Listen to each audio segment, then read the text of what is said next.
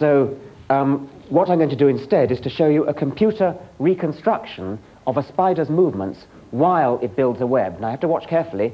This is rather speeded up. Can we have that more slowly now, Peter? What the spider's now doing is the radii of the web. Now it's doing the structural spiral, which is a kind of scaffolding, and now it's doing the sticky spiral, which is the bit that actually does the business of catching the flies. Let's have it once more slowly.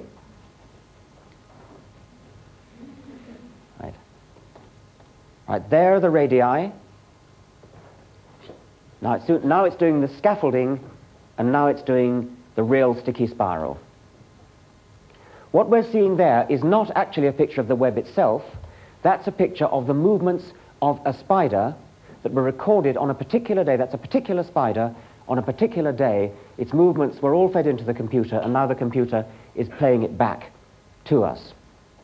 But that's just a recording of the web of a real particular spider.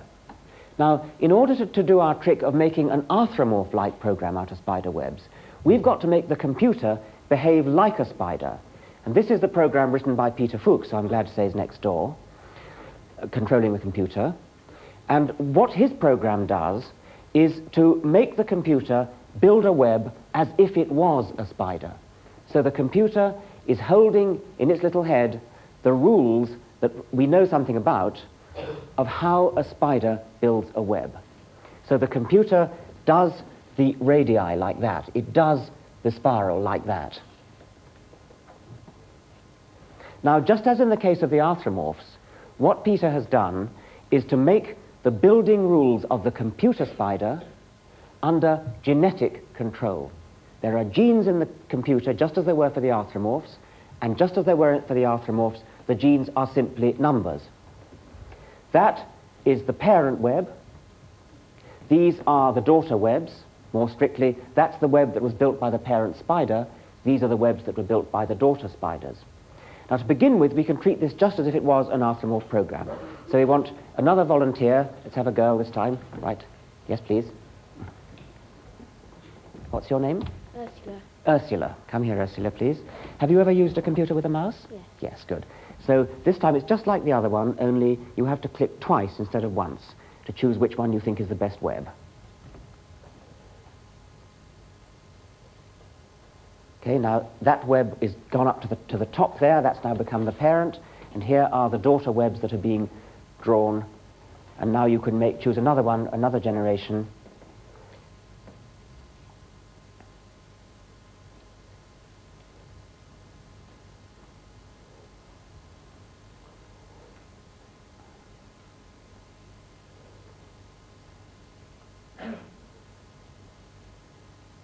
So you see, we're doing just the same as we did for the arthropomorphs, but now we've got spider webs coming. But the point we were going to go for was not artificial selection. The whole point of doing this with spider webs is to do something like natural selection. And to do that, we simply make the computer work out how good each web would be at catching flies. And we can do that because, unlike the case of the arthropomorphs, the webs are two-dimensional structures, and we know what they're for. They're for catching flies. So the benefit is simply going to be the number of flies caught, and the cost we can calculate because the cost is the amount of silk used. Spider webs are made of silk. So the cost of a web is the amount of silk used, and the benefit is the flies. Now, if you'd like to stop now, Ursula, thank you very much. Thank you.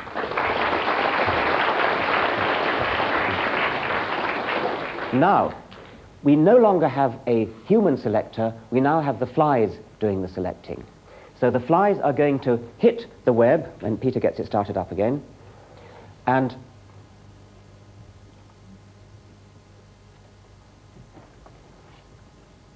right, so now we've got a new generation of webs being built, and we're now going to see the flies hitting the webs.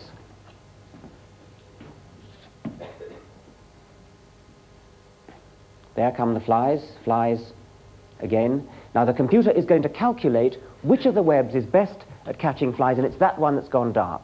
So that one will now become the parent of the next generation.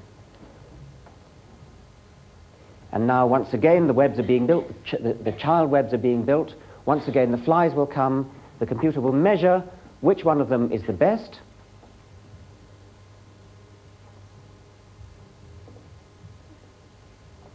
There it is, and that becomes the parent of the next generation. Now, it wouldn't take very long for us to see the evolution starting from no web at all and going to a nice web that works very well, but we haven't quite got time for it, so instead what we did was to let the computer run all night, all last night, and we've got a fossil record of all the webs that were built during that time. This was the starting web, the thing that started at the beginning of the night's run, and then every 20 generations we have a printout of the shape of the web. So we see we start with almost no spiral at all, and you could imagine the flies just whizzing straight through and not getting caught. But then natural selection in the computer led to a gradual improvement in the web, more and more spiral, more and more flies caught, and so evolution went in the direction of a nice full web with a nice full spiral like that, catching lots of flies. That all went on in the computer last night, very fast, telescoping into one night what would have taken thousands of years, perhaps millions of years, in nature. In nature, the successful and the unsuccessful webs would not, of course, be judged by the computer doing a calculation about how many flies would have been caught, would be expected to be caught. They'd be judged automatically, the webs would be judged automatically and without any thought by the flies themselves. The flies themselves just fly into webs, thereby choosing webs for breeding. The flies don't know they're choosing the webs for breeding. They don't particularly want to fly into the webs, but nevertheless the consequence of their inadvertently flying into webs is that the spider that built the successful web is a spider that's more likely to breed, and therefore more likely to pass on the genes for building that sort of web. So as the generations go by, webs get better and better and better, just as they did in the computer in our overnight run. That's natural selection in the case of spider webs, and exactly the same principle works for every living creature, for the bodies of every living creature. Every lion and tiger, every camel, every dog, every human, every giraffe. They all have evolved by the same process of evolution by natural selection. So the Darwinian view is that designoid objects are not designed at all. They have evolved by natural selection. The most popular alternative to the Darwinian view is called creationism. Creationists believe that designoid objects are really designed objects. The only difference is that whereas these designed objects were designed by humans, these designed objects were designed by a divine creator. And the favorite argument of creationists is the so-called argument from design, which was most famously expressed by Archdeacon William Paley in 1802 in the book Natural Theology. And Paley begins his book, "In crossing a heath, suppose I pitched my foot against a stone and were asked how the stone came to be there. I might possibly answer that for anything I knew to the contrary, it had lain there forever." In other words, the stone is the kind of object which had always been there and doesn't need any special kind of explanation. But, Paley goes on, what if I accidentally kicked a watch?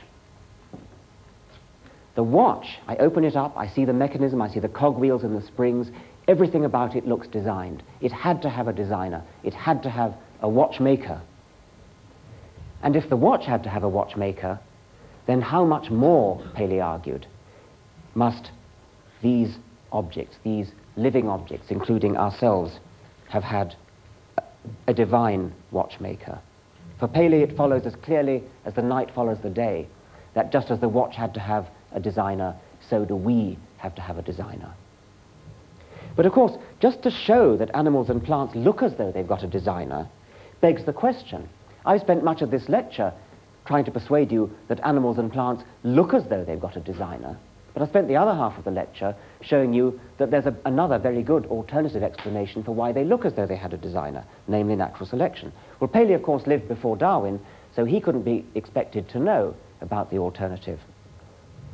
Nevertheless, it was, even without knowing about Darwin, it was possible back in the 18th century to know that Paley's argument was a pretty bad argument. And this was pointed out by David Hume, one of the greatest philosophers of all time,